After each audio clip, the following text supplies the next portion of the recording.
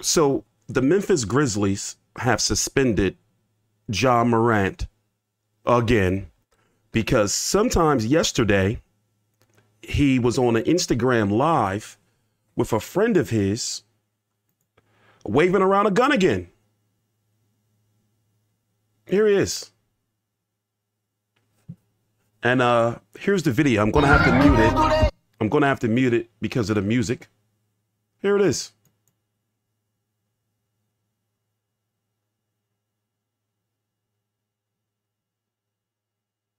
NBA All-Star. One of the most dynamic dunkers in the league today. In history, I can say from me watching the NBA, for him to be 6'3", jumping as high as he is. MVP rankings this season. He's 23 years old, by the way. This season, let's go look at his stats. Tell you how good this guy is. This season, 26 points, 8 assists, 6 rebounds. Career highs of 52 points, 13 rebounds, 17 assists, 5 steals, 2 blocks, 11 triple doubles. Next season, when they start training camp, September 2023, he's set to make $33 million a year. When I like me doing this video, I do have to admit, I'm stunned by the amount of idiocy this guy's been showing. And remember, he was suspended 8 games by the Memphis Grizzlies when they were on a hell of a playoff run because of this video incident right here back in March of this year of him flashing a gun in a club. Not to mention him threatening a minor, the other incidents that's been coming up. So here, let's read what this says.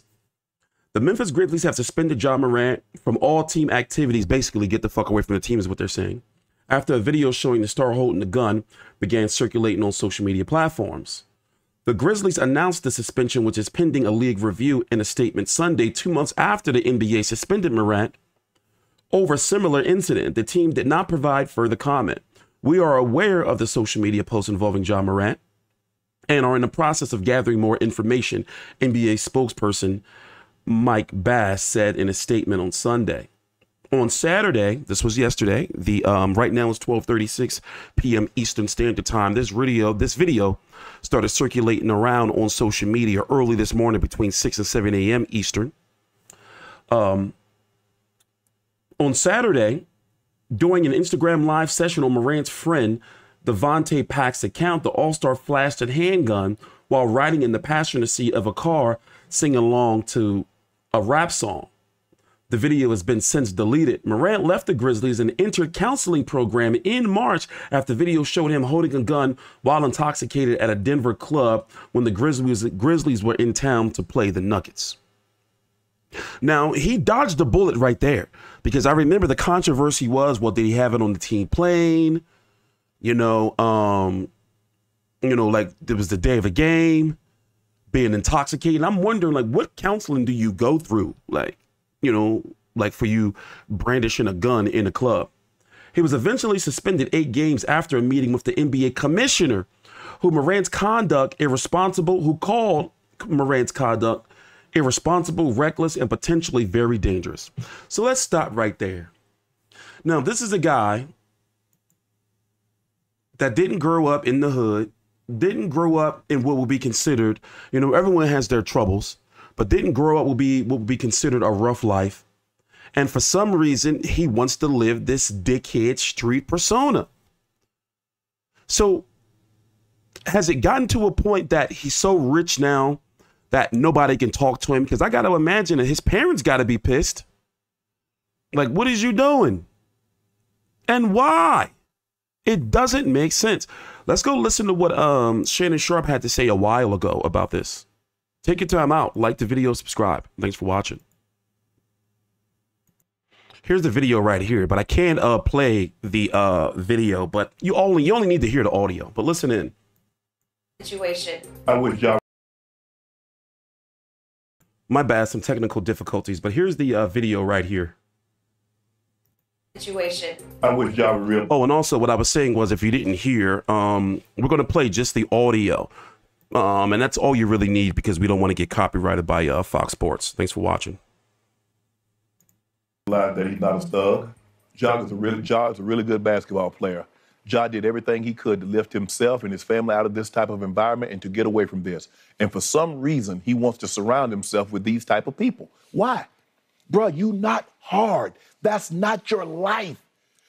People that in that life would give anything to be in your life. Great point. For some reason, you are worth 30. You got a $200 million contract, and you want people in the NBA to think you hood, to think you gangster, because you roll with these type of people. Bro, you putting yourself in harm's way when you don't have to.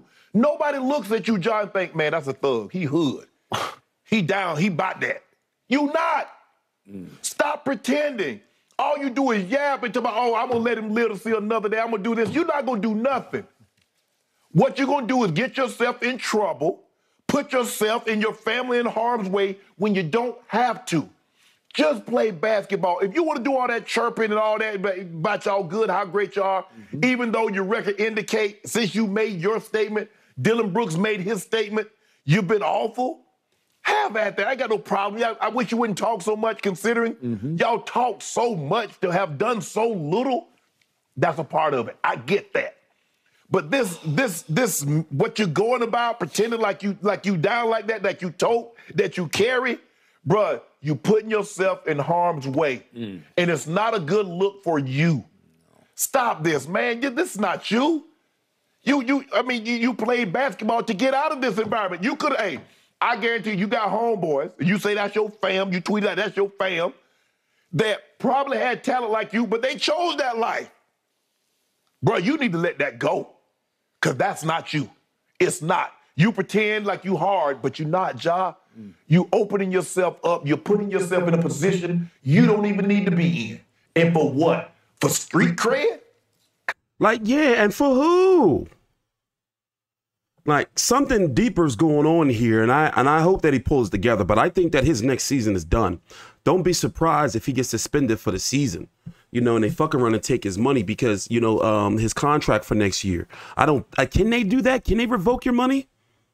I'm not sure, but, you know, he had a meeting with the commissioner of the NBA. Now, if this was David Stern would have cooked him. The previous NBA commissioner would have cooked the shit out of him. You know, would have told him, like, look what he did to Gilbert Arenas. And even though this is not on basketball facilities, it's just still, you're supposed to be a role model for the NBA. Let me see. As I said, like, they're cooking him on social media, bro. Like, they cooking this dude. Ja's PR team waking up this morning. They need to send him to the military. They need to send his ass right now over there and let him join that Russian and goddamn me Ukrainian war. Put his motherfucking ass on the front line. Let's see if he really gangster. Send whatever that boy named, Ja Morant, send his wannabe thug gangster crip ass to the Ukrainian war. Let him join the Ukrainian forces or send his motherfucking ass over there where they finna get ready to bang up with China. Other than that, send him to prison. He need at least 2 years or 180 days in state jail. He need to get out the NBA. Let him go play basketball in prison where niggas throw elbows and double dribble. And you can't call, hey, you double dribble. You gotta fight, nigga. Can you whoop me? I'm gonna keep double dribbling and I'm gonna travel too, nigga.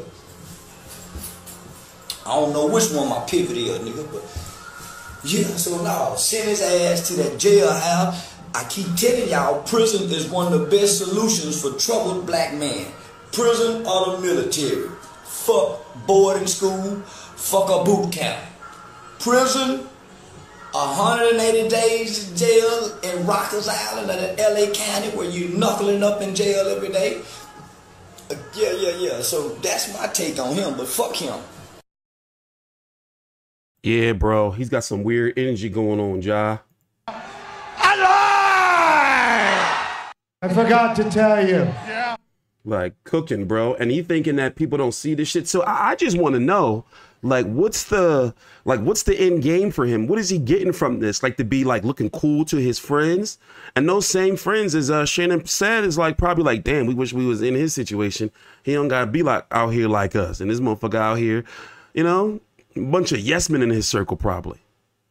Outrageous. He can be sitting on private islands and shit with beautiful women, but he want to be out here wearing white t-shirts. I'm surprised he not rocking shiesties and wearing all black and fucking mask and Under Armour shit all day, every day. He got to get it together. Thanks for watching.